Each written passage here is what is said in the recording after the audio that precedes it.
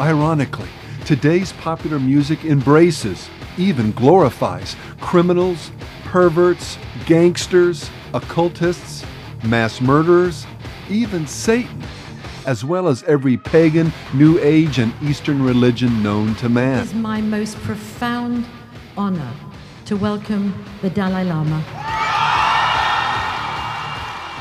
But when it comes to the Son of God, the one who came and died for the sins that the culture of rock and roll applauds, well, what happened 2,000 years ago has happened again.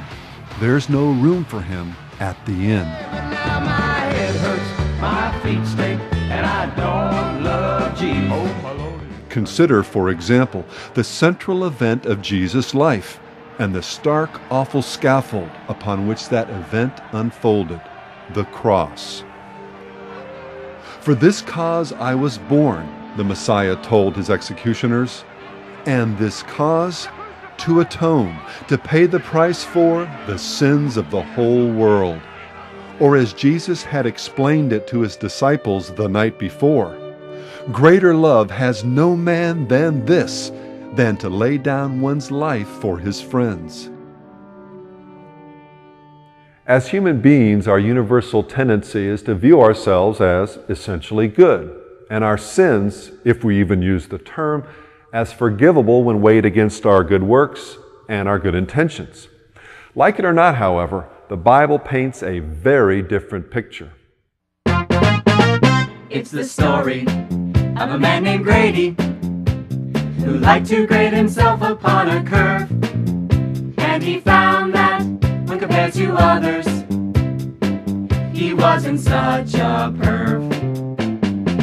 Instead of grading on a curve, comparing us as we tend to do with other people, especially really bad people, the Bible declares that our self-righteousness is as filthy rags in the eyes of a holy God who judges every thought, word, and deed done and left undone against the standard of heaven, by definition, the criterion of absolute perfection.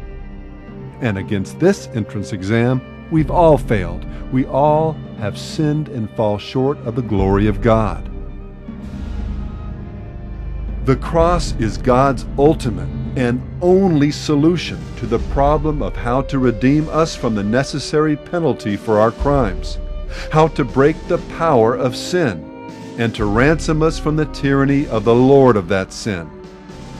And it's here where the pattern of hatred for Christ and the cross begins to make some sense.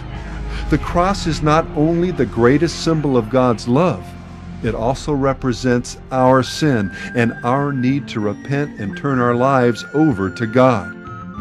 And it represents Satan's defeat, the gladiatorial arena where Jesus disarmed the spiritual forces of evil and made a public spectacle of them, triumphing over them through the cross. It's no wonder that Satan despises the cross and will do everything he can to discredit or diminish it. Behold the crucifix. What does it symbolize? Pallid incompetence hanging on a tree. Because I had the altars of the Druids long before the cross came, and the altars of the Druids will be there long after the cross is gone. Whether the Christians like to accept it or not, he did what I'm saying. The cross came by and passed by my window, and I seen it go by, and I said, "Ah, Christ was a little God." Ah, because that was where they hung that last. Oh.